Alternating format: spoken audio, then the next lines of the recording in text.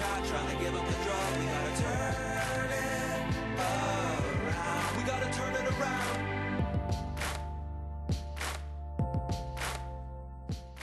Good evening, everyone. Once again, this is your host, Simone Foster.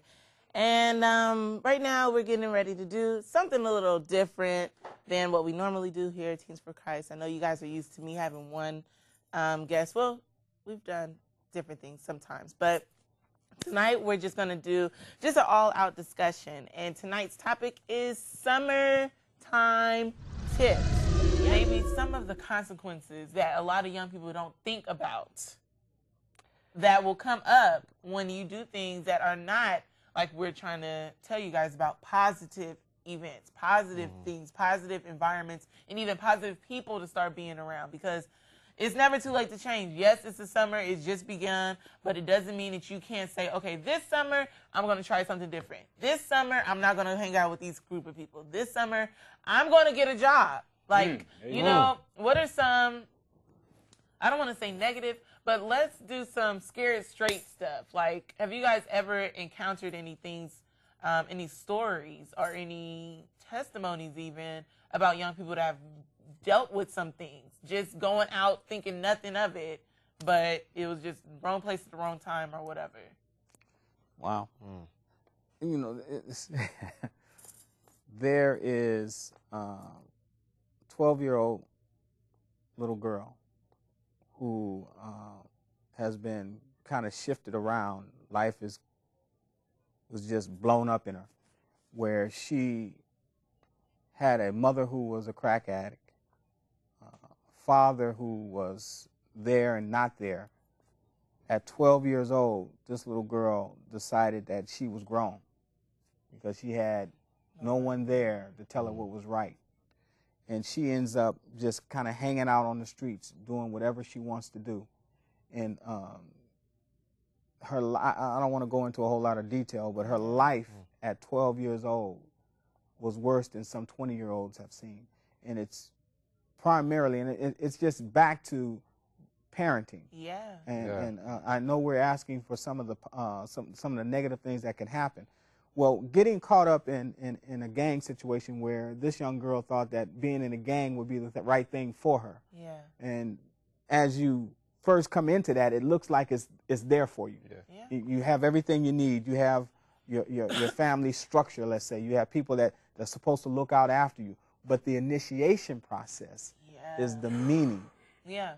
And it lasts forever. There's no getting out of that, those images that you had to go through in order to become a part of this, especially for a young lady. Exactly. Yeah. And so those are some of the things that I would encourage any young folks to look at is gangs are not the answer.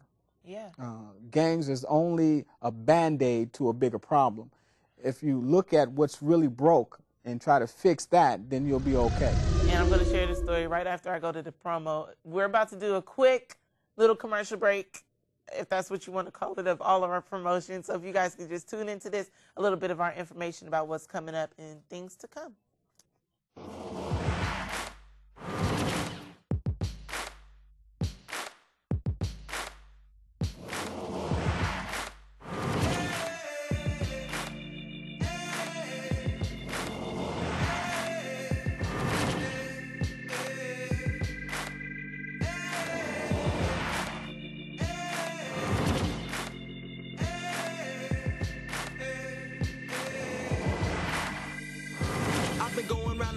Been looking for revival, cause what I see it's critical for all of our survival. People turning on each other, lovers put on the shelf in exchange for some hate and some greed to get wealth. The world's become a crazy place, it's everyone for themselves. So go and grab what you can get because it's gonna run out. We've been fed that lie so long now we believe without doubt. Seems it's coming to a close before we figure it out. How many years will we live this way? We just sit back and hope one day that all our cares will go away and everything will be okay. Without change we can't have satisfaction. Don't tell me to relax when you won't go take any action. But even with these problems I'm the eternal optimist. I keep on pushing forward when it hurts, and when I'm sick of it I sit and then I think of it. Get up again and recommit to be a part of something that could bring about the benefits. Gotta bring change from the inside out. Gotta stand up, lift our voice and shout. Gotta turn it around. From the streets of the cities to the government gates. That was wow. I mean, decision. All right. So thank you guys so much for checking out those promotional items. I keep saying that, but we don't have any promotional items. Okay, the little commercial that we had. Thank you guys. But really quickly, I'm gonna throw in this story. I remember I have 3 sisters, and my older sister, her friend, they were just having it was a summer barbecue because they had just graduated. And so my parents were like, oh, yeah, you guys can go. And we had our little baby sister with us. And she was, I think around the time, she was 2 or 3 years old.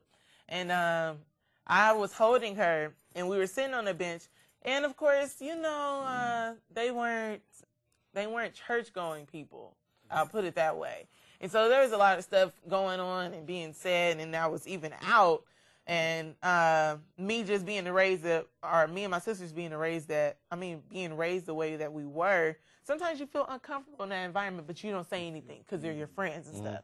So we're sitting there, and all of a sudden, my baby sister pees on me. There's a reason why I'm sharing this story. She pees on me. Okay. And I was just like, oh, my gosh.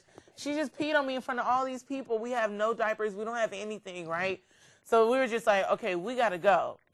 When I tell you guys, literally, the way the park was set up, you walk out of this gate or whatever. We're walking out. Me and my sisters, we were telling everybody bye. We're walking out. This car pulls up.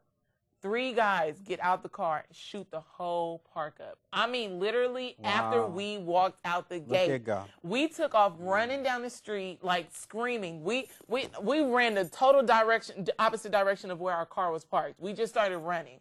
And now that I look back on it, I was just talking to my sister about it the other day. I said, you never know what God is capable of until you put yourself into a position where you are out of total control. That's right. And in the time, you didn't think, oh, this is fine or whatever. But once it happened, it was just and so that's why I brought up the question of there's some consequences to you going out and being with these people that you are not supposed to be with, that you're not supposed to be in that environment. You're not supposed to be at that party, at that thing, at that event. And so this is going to be, I know you want to share a story with us really quickly. If you want to share it, go ahead, and then we'll do a closeout question and prayer and whatever else. I don't know if I can top the 3-year-old peeing on your leg, but I know that was good, huh? That was good. No, just I mean, that would have made me leave the party. But I know, real quickly, we had a young man in our group. He didn't pee on me. But anyway, I hope not. Man in our group. And his father would tell him to not hang out with a certain group of guys. Yeah. And long story made short, he would never listen. He wanted to do what he wanted to do, which unfortunately is a common thought pattern for most youth. Yeah. Father couldn't explain to him enough why he didn't want him around those young men. Father worked graveyard. He decides, I'm going to go hang out with my friends. He's 13 years old. He goes out. I get a phone call later on that night that come to the hospital because he's been hurt. I get to the hospital, and he was sitting in the back seat of a hatchback. They were doing 100 miles an hour down the freeway, lost control. The car flips over. He flies out of the hatchback, but his arm got caught in the seatbelt. So it flipped over with him attached to it. Now he's paralyzed from the neck down. See? And an awesome testimony he has for other youth about listening and obeying what not only your parents, but what God is saying to you. Because the consequences all belong to him. Right. Yeah. And now he doesn't have the opportunity to do the things he wanted to do in life. Exactly. And so, like I said, we here on the Teens for Christ, we were just sharing with you guys some summer tips, some events that's coming up. I know we dibble-dabbled in a lot of things, but I hope that you guys get the message of it. We really want you guys to go out, have a great summer, have a fun summer, but be safe. So we're going to close out in prayer now. Pastor Lewis, if you don't mind. And then even if we still have time, I wanted to just flow. I just wanted to transition. So go ahead and pray. Father, we do thank you for this opportunity, God, and we pray for all the youth that are looking and listening to this broadcast, Lord. We pray now that your will be done in the midst of their lives, God. For every senior in this place that have graduated, God, we pray that you would open their ears to hear and their eyes to see exactly what you have for their lives. Lord, bless Teens for Christ as they adventure out and move forward in the things that you called them to do. Let your will be done through Mike and CJ and all the others attached to Teens for Christ, Lord. We thank you for this host and her assistant host that have asked us to come on. And we ask now that your will be done, God. that you would move in this place, Move God. now, Have sweet your Jesus. way Have and your none way. of our own. We do Have bless your you way. for Chain Breakers and all the other ministries that's attached Yes, to Chains of Lord. Christ. Yes, Now let the will God. of God be done, God, as we lift you up.